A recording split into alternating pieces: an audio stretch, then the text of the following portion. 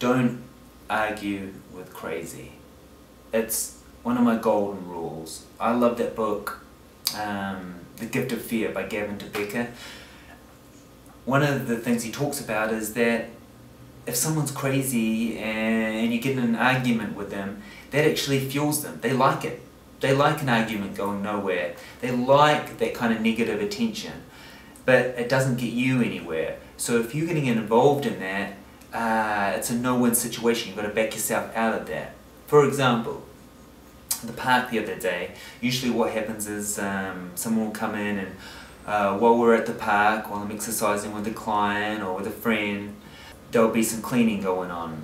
But there was this strange young guy who would come in with the council truck, and he, instead of opening up the gate in the morning, he locked it, took out his blower, and while everyone was waiting to try and get into the park, he was just blowing leaves around the path.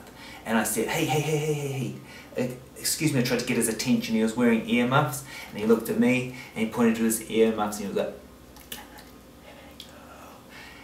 which kind of made me a little bit mad, you know. Obviously that's not the most polite thing to get, and I tried to get his attention again. He's like,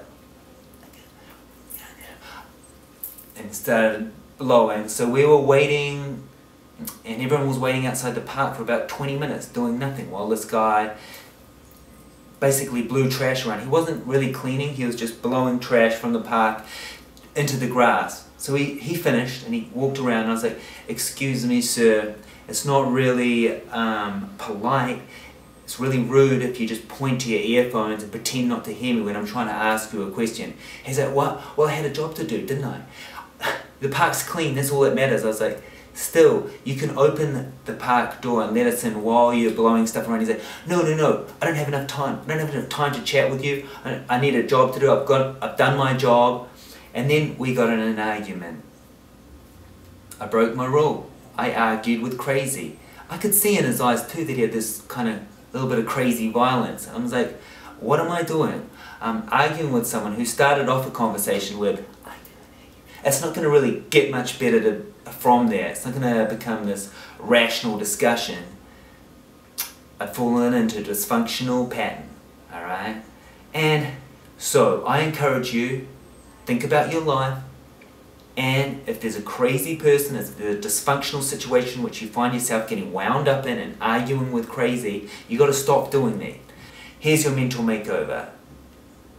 Think about your life. Think if there's any dysfunctional situation in your life or someone that is a little bit dysfunctional or crazy that you get into arguments with. I want you to think of a way of not getting involved in those conflicts that go anywhere. Your 1 minute mental makeover, identify a dysfunctional person or situation and write down a way which you can limit those interactions. On your marks, get set, go.